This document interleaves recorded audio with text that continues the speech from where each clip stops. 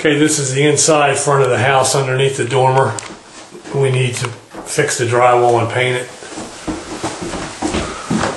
Well, no, you don't need to paint. You just need to do the drywall. Oh, okay. Yeah.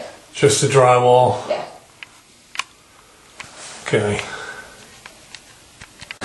Okay, this is the front dormer, upper main.